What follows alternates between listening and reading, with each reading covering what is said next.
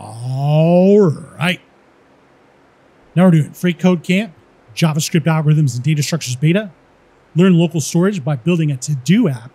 Step 9. All right. So if the user clicks the discard button, we want to close the modal showing the cancel and discard buttons, then hide the form modal.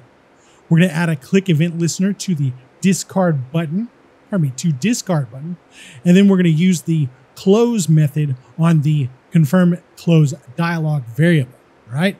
Also, we're going to use classList to toggle the class hidden on taskForm so the form modal will close too, all right? So basically what we're doing is we're setting this thing up so that when we press the X and discard, it goes back to this page right here, to the add new task setup, all right?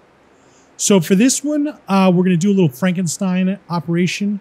Let's take all of 24. Let's triple click 24 like this. Triple click, boom, copy it, drop it off, right? Let's get rid of 27, just like that. And now what we'll do is we'll change cancel button to discard button. So discard, right? We're going to keep this stuff right here, the confirmCloseDialog.close method. But what we're going to do first, and this is what tripped me up for a little bit, is we're going to wrap this thing up in a set of curly braces, thusly, right? Because we've got two different methods we're going to use on this one. So now that we've got that set up like that, we'll bring down the confirmCloseDialog like this. We'll bring down this close curly brace like this. And then under this, what we're going to do is we'll take this confirmCloseDialog, taskForm.classList.toggle hidden right here. So we'll take 17 to the end of 16, copy that, and we'll just drop it off at the end of 27, right? And so now when we add new task and we go blah, blah, blah, blah, blah, and we press the X and discard, it comes right back to where we needed to go.